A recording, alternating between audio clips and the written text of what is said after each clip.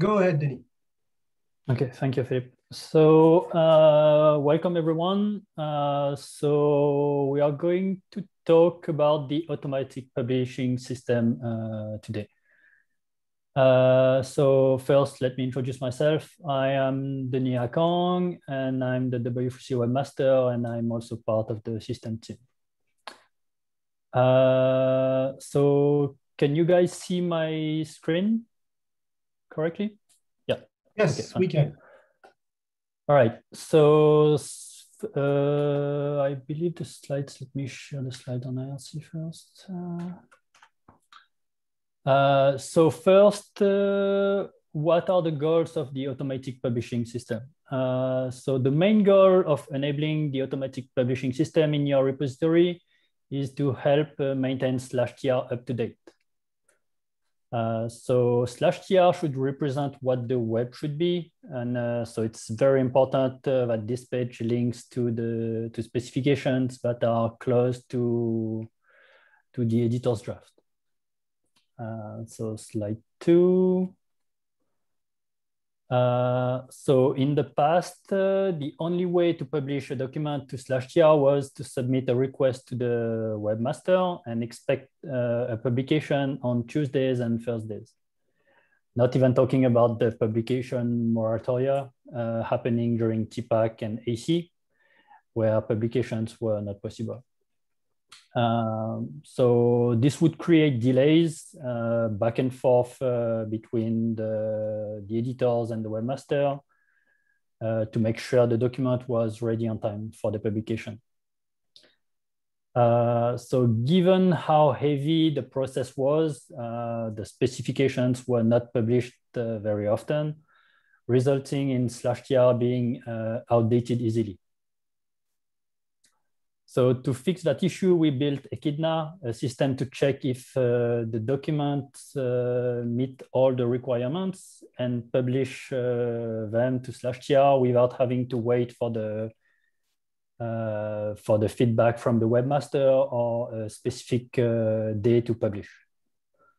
So that system basically checks if all the resources can be downloaded, the document submitted passes per rules, if the transition was approved by the director, if it's a CR snapshot, and if there are no external resources, we cannot ensure availability.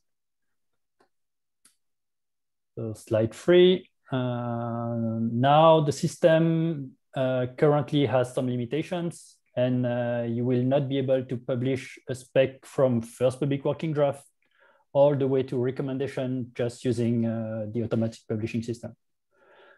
So in this graph, the parts in red indicate the type of documents Echidna is able to process, which basically are working drafts, candidate recommendation snapshots, and candidate recommendation drafts, with a couple of limitations, like documents will be rejected if it's published under a different working group than the previous version. Echidna cannot handle documents with short name changes. And you also cannot publish a working draft if the previous version was a CR. So these cases don't happen very often, but these are some of the limitations of Echidna.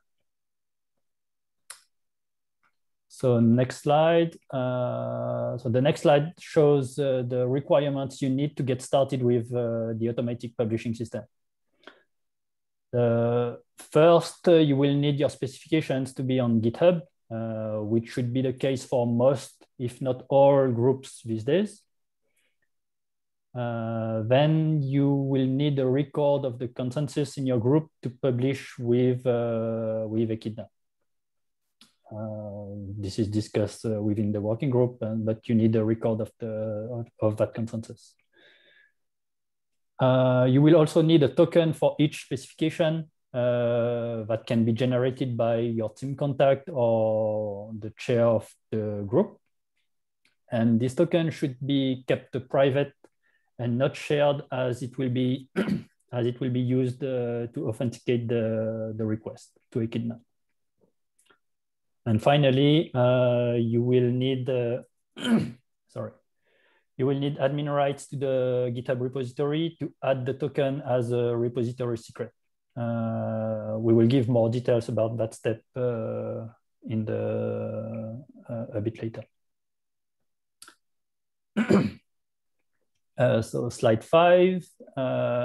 So the case of CR snapshots is a bit different, as the publication requires the director's approval and a draft announcement sent to the communication team. So to get the director's approval, the transition request should be raised as an issue in the repository W3C transition. So that is linked from the slide. And the templates for the issues can be found in the README. So you can simply click on the link in the README, and you will have a pre-filled issue that you need to complete. So when Echidna will receive a request to publish a CR snapshot, it will look for an issue with the title of the issue ending with the specification short name. And if it finds one, it will check if the requirements are met by looking at for specific comments from the director and the communication team. So there are, I linked 2 examples at the bottom of the slide. So if you want to take a look, you can check these out. So slide 6. So this slide introduces the preferred and easiest way to configure your repository for automatic TR updates. So a couple of months ago, Sid Vishnoi, I believe he's on the call right now. Yes, he's in the call. So he developed a GitHub action to automate some tasks with respec and bike-shed documents. So for those who don't know what GitHub actions are, it's basically a simple way to automate workflows. So it can help build, test, and deploy applications with just a YAML file. So what can SpecProd do exactly?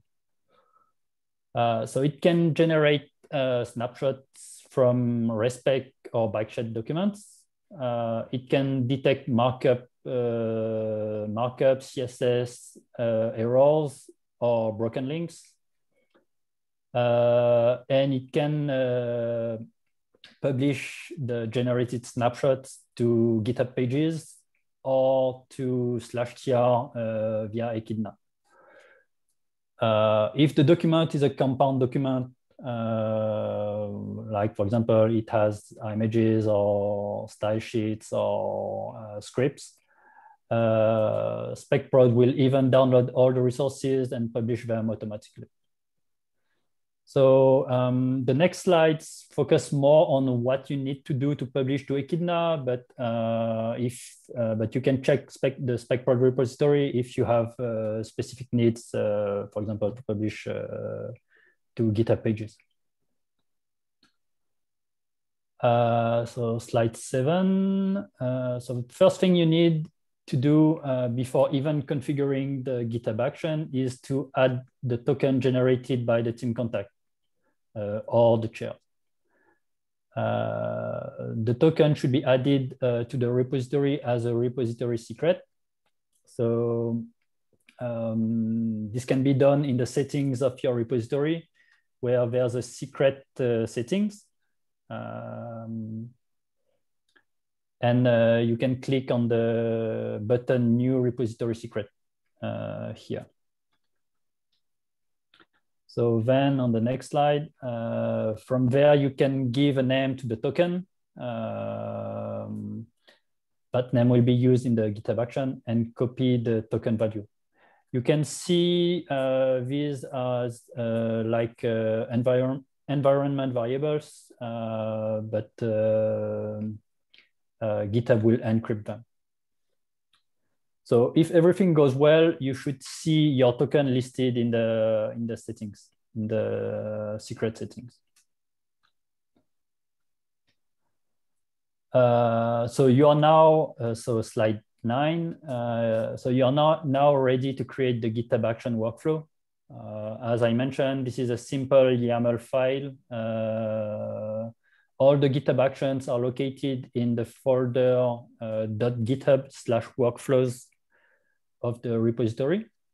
So in this example, we created the pr.push YAML in the .github workflows directory. But it can be anything. The name doesn't matter here. So I will try to describe the YAML, what it's doing. So what we are saying here is that we want the workflow to run on any pull request and on push to the main branch only. We then list the jobs and the actions to be used in the workflow. The actions are here. So here we pass 2 parameters to the spec.prod action, which are the token we just configured as a secret. So the way to use secrets variables is you prefix the variable with the secrets and the name of the variable. So as you remember, we named the token W3C TR token, but if you choose a different name, you can just update the YAML file. And we also have the link to the working group decision to use Echidna. So this is the URL to the record to the consensus. So with this workflow, spec.prod will generate a snapshot from the source document. By default, it will look for index.html or index.bs source document and validate the document in the pull request. And if it's a push on the main branch, it will also send the document to Echidna because we are using these properties, these parameters. So slide 10, how to customize the workflow. So the slide lists a couple of parameters you can use with spec.prod. So like toolchain, if you want to specify to help spec.prod detect the processor to be used. Source, if the main file of your spec is not index.html or index.bs. Validate links or validate markup are here just to enable or disable the validations. You can also pass some processor parameters using the parameter W3C build override. And if you want to get if you want Echidna to send you the result of the request, you can specify your email address with W3C notifications_cc. So more options are described in the spec.prod repository. I linked, there's a link, a few options. You can check if to get more details. So slide 11 is an example of the customized workflow with the variables we just discussed. So here we specify the toolchain bike shed, the different source document, here foobar.bs.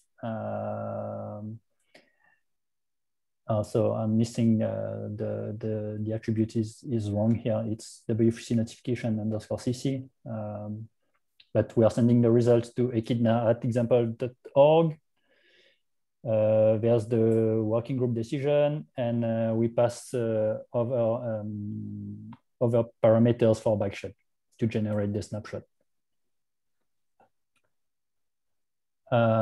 Slide 12. As I mentioned, I'm mainly focusing on the automatic updates of /tr, but SpecProd can also help publish to GitHub pages. So there are more examples linked from the repository again.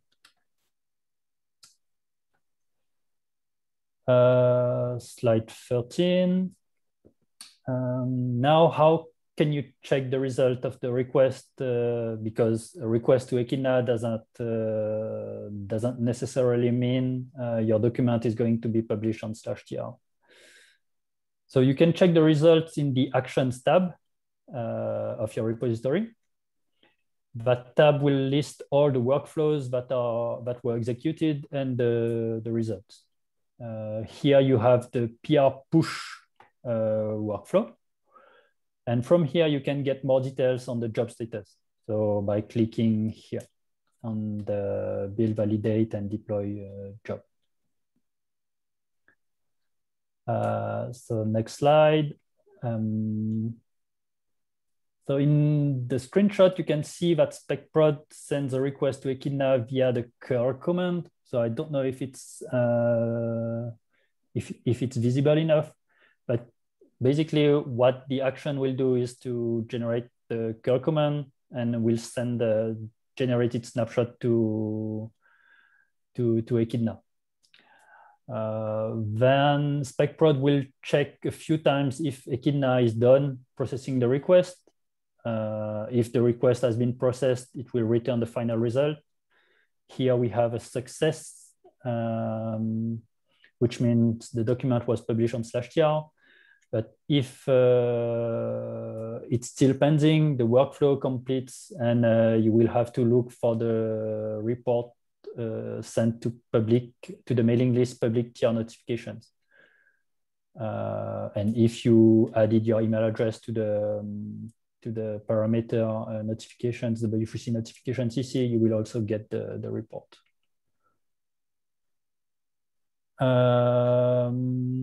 So the slide 15 gives an overview of what is done and the different steps of the automatic publication system. So as I mentioned, the token creation can be done by the chair of or the W3C team contact.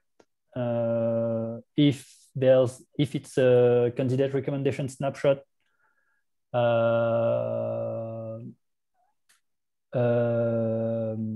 the request should be sent to the repository W3C transition. And then there's the GitHub repository management, which is done by the chair, the staff contact, and the editors. So the SpecProd is part of the repository, is the action you are configuring in the repository, and that helps generate the snapshot from respec and bikeshed, run the validations, which are optional, and send the request to Echidna. In return, Echidna will validate the token, make sure the token used is the right one, make sure the document passes pub rules, check the transition approval, check the external resources, and if everything goes well, publish to /tr.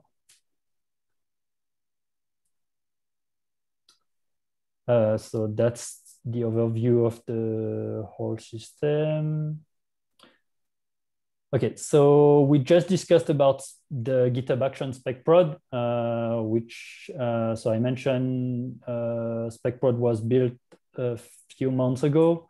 So before that, we had more complicated ways to use, to send the request to Echidna. So I'm focusing more on SpecProd because it's the easiest way to get started with Echidna. But if you want to know more about the old ways to use Echidna, you can check the wiki that is linked here.